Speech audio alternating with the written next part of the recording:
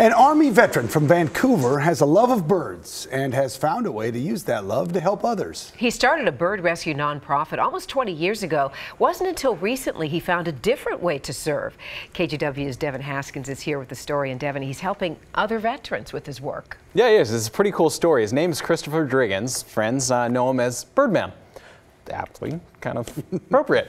When he noticed most of those applying to adopt birds were veterans, he started a new nonprofit and called it Parrots for Patriots. Okay.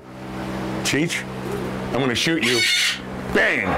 It's safe to say that Christopher Driggins has a special relationship with his birds. Swing.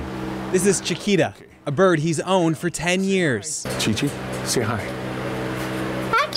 And in the same space are other exotic birds just like him, each without a home, well, at least for now.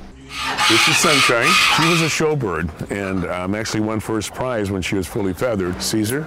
Each one has their own unique set of struggles. Here's baby Boo Boo. She's had her toes chewed off, so she has to have special perching. And they're not alone. I've always had a constant stammer and stutter. In the same way that he helps his birds recover, they help him too. I noticed my stammering and stuttering stopped. All the negative things I had on mine stopped. He also knows he's not alone. I knew that how they helped me with my stammering and stuttering problem.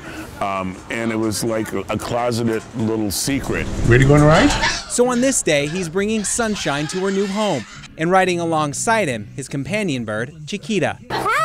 Driggins is heading north of Olympia to meet Sunshine's new owner, Leslie Siebert, an Army veteran just like him. It's just fine to have a perfect bird, but that's the same creature.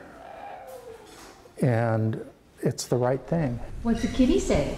Wow. Yeah. Sunshine will join 9 other birds. Almost all here are rescues. There's nothing like bird love. They're wild animals, and you can't foster your relationship by punishing them at all. Owning a bird is like raising a toddler every day, and for those with PTSD and daily struggles in life, a bird is actually the perfect companion. They keep you so busy you don't have time to think negative or do anything else. And the perfect way to end Driggins' story is to let the bird do the talking. Bye-bye!